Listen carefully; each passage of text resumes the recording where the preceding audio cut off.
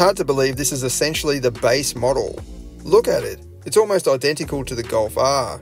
That might be a bad thing for the R, but if you can't stretch to its price range, or you're not interested in the go faster bits, this could be a great intermediate step. In Australia, the Golf range kicks off with the 110 TSI Life, and then it steps up to the 110 TSI R line. It is pretty expensive, but you do get a high level of standard features. Even so, I can't help but think it wasn't that long ago when the Golf GTI was priced at around the 40k mark. This is slightly more than that. Like with pretty much everything lately, prices are getting ridiculous. One thing that bugs me with the R-Line is the fake quad outlet exhausts. These aren't necessary in my opinion. You see lots of cars and even SUVs coming out lately with fake quad outlet exhausts. It's a bit silly. At least here, this is basically the rear bumper bar from the Golf R, so it comes from good intentions, I guess.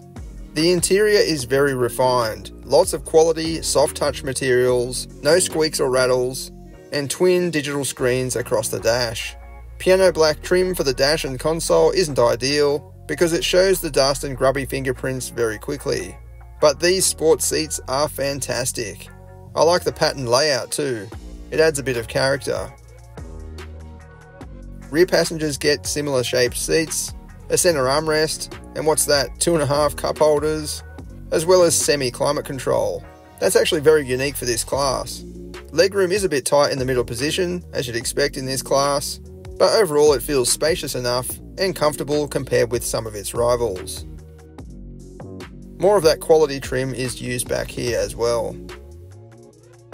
Boot space is not bad at 374 litres. Some rivals offer a lot less, but some, such as the Subaru WRX, offer a lot more. This is a practical space anyway, thanks to its high floor and tie hooks and side pockets for securing loose items. There's also a 12-volt socket on the wall. Underneath the floor you'll find a space saver spare wheel. As for the engine, it might only produce 110 kilowatts, but it goes really well. It proves you don't need a stack of power to have fun. This is actually a quick little car, and VW has thankfully installed a conventional 8-speed automatic. Although dual clutch units can be absolutely brilliant in sports cars, a general hatchback like this is better suited to a torque converter unit in my opinion. Out on the road, the Golf feels very refined and almost premium, and in fact in Australia the Golf was recently moved up to the premium small car segment, so it competes with the likes of the BMW 1 Series, Audi A3 and Mercedes A-Class. I think that's mainly due to prices which have recently crept up for the Golf. I mean, prices have crept up for pretty much all models, but for the Golf, and it's pushed it up into the higher bracket, a bit like the Subaru WRX. But technically it goes up against the non-premium rivals like the Corolla, i30, Kia Cerato and so on. And against those, yeah, this definitely feels more refined in terms of the drive experience. There's no rattles or creaks or anything like that. There's more soft touch materials to help that as well. The cabin acoustics are very, very good. The ride and handling, it walks that nice balance between tautness, it feels sort of rubbery and it's catching the bumps nicely, even at high speed, but then it's still quite comfortable. I would say that this handles a lot better than any of those non-premium rivals as well, including the Mazda 3, which uses a torsion beam rear suspension setup. This features a proper comprehensive multi-link setup at the back. That does help with overall stability, especially when you're going around corners at some speed like this and you hit some bumps. It's able to maintain complete stability better than a torsion beam setup, in my opinion. The handling is quite nice, it feels good, especially considering this is pretty much the base model Golf 110 TSI. It does have the R-Line pack, which is mainly a sporty body kit, so it kind of looks like the R-Line, as I said. But it handles really nice. It handles like a hot hatch, it just doesn't have that barking engine of a hot hatch. But as you'll find out in the performance testing coming up soon, it is surprisingly quick.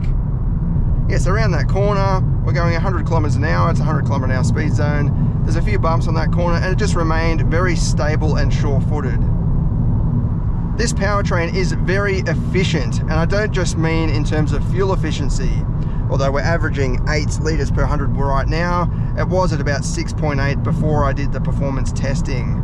I'm more talking about power efficiency in terms of how every part is built with very low tolerance. So there's no slack in the drivetrain, like even this transmission, the drive shafts, everything is putting the power straight to the road as in, you know, the shortest route possible, basically. Now you do have a few different driving modes to choose from. You just hit this button down here called mode. You've got eco, comfort and sport, and individual as well, which is pretty good for a base model.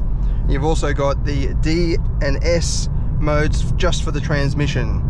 So you can put it in S mode and it will change gear a bit sooner in terms of down changing, and hold gear change upshifts for a bit longer so it revs a bit higher.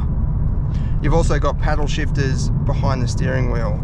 It's a very rapid transmission, as you'd expect. Downshifts almost instantly.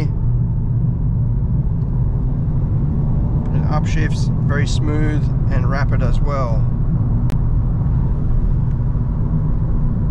Being a Golf though, it's also very practical, so it's easy to see out of. You've got good visibility.